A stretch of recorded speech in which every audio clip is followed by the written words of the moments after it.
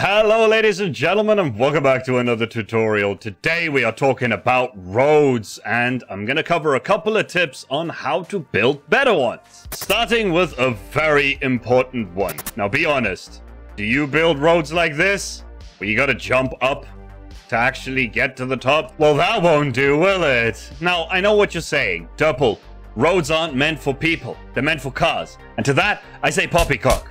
Yes, poppycock. Because I am a cyberpunk, and if I want to walk in the road, I will. And if you build your roads like this, I will find you, and I will fix them. Just like this. By putting in some walls, like that, and then some carpet over the top. And this works very well with the dark gray, or any of the concrete and wool combinations, but obviously dark gray and maybe light gray are the only ones that you'd want to use, and that just gives you that half a hitbox step up so that you can actually walk right up these and down.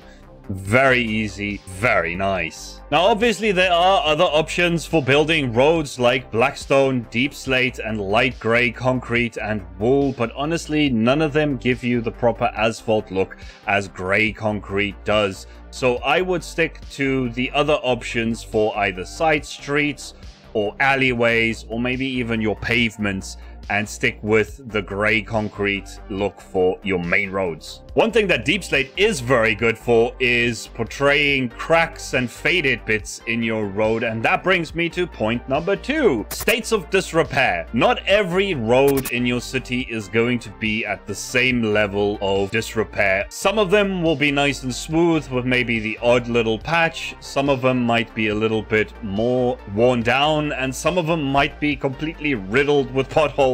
And that just gives you a great opportunity to again tell a story about your city, which parts are in richer areas, which is in semi-maintained areas, and which is just complete slum. It's also worth noting the technology of your world. Do most of your cars hover? Are a lot of them still with wheels, or is it a combination of the two? That in itself can dictate which one of these roads you actually need to use. And in some areas you might have heavier trucks, in other areas you might just have light vehicles.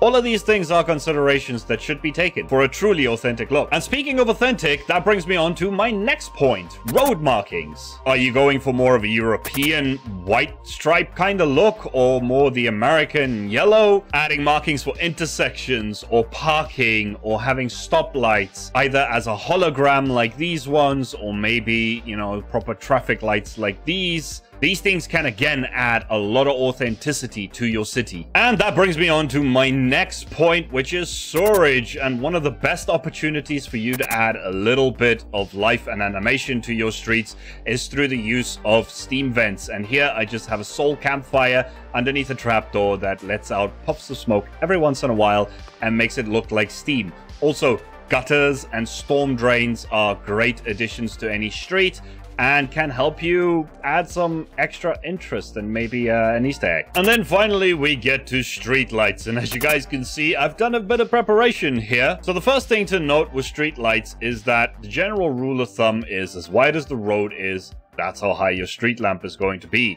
So this road is 11 wide, the street lamp is 11 high, but it juts out by another 3 so that the 45-degree angle of the light, in theory at least, will reach the other side of the road. Most streetlights project an oval-shaped light cone, which you are trying to get to overlap with the next one. And that's why you would have a streetlight on this side of the road.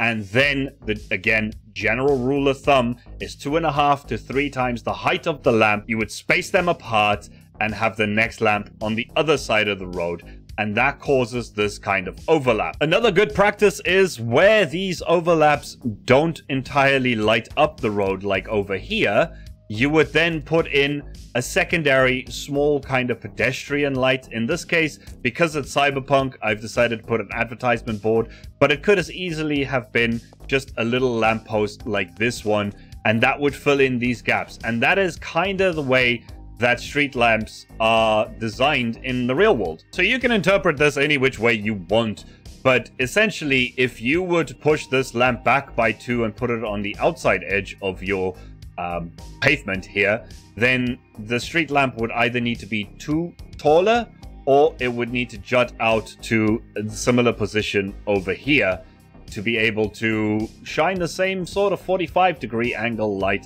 down to the other side of the road. And for my next trick, I needed to be night. So unfortunately, the way that lights work in Minecraft, most of these lampposts wouldn't actually shine any kind of light spot on the road. So something that you could do is, if you have access to light blocks, you could put a light block down right where the light is meant to be to add a little bit of a light spot.